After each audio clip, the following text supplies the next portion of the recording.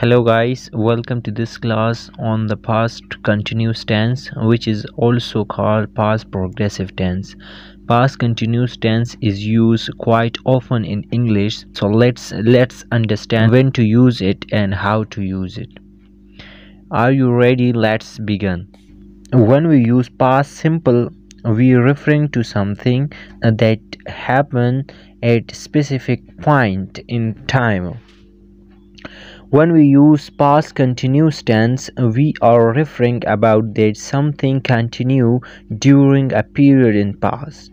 How long it continue? These 2 points shows the specific point, and this is called simple past tense because the 2 points are specific.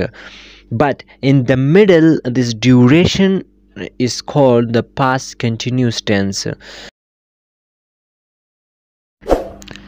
Past continuous tense has 3 uses and 3 structures, right? The first usage.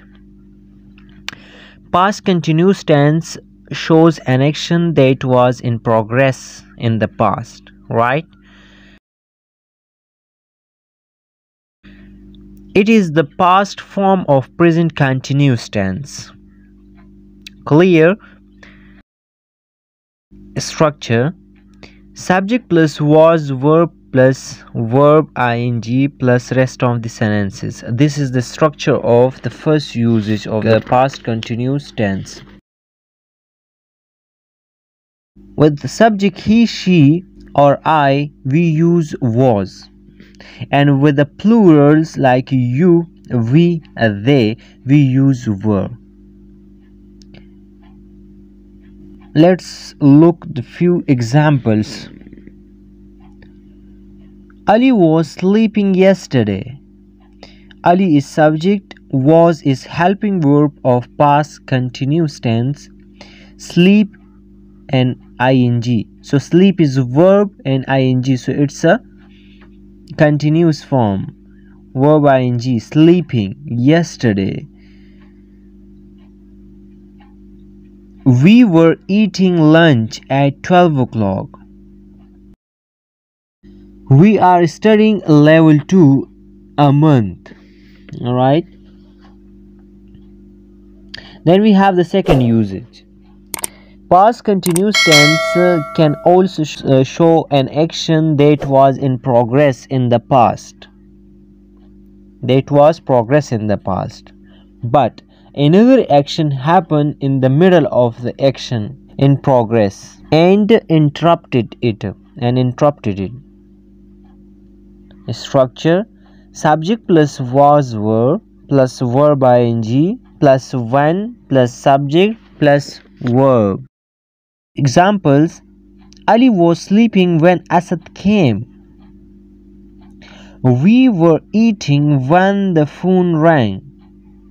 She was cooking when I called. I was walking when it rained. Third usage. Past continuous can also show 2 actions that were in progress at the same time in the past, right? We have to make 2 sentences like first uses and join them with a while can use with the first or second sentence. Structure. Subject plus was verb plus verb ing plus while plus subject plus was verb plus verb. At 10 yesterday, Ali was sleeping. Asad was watching TV. Ali was sleeping while Asad was watching TV. Note: when while comes with the first sentence, then a comma is needed. For example, while Sufyan was sleeping, comma, Asad was watching TV.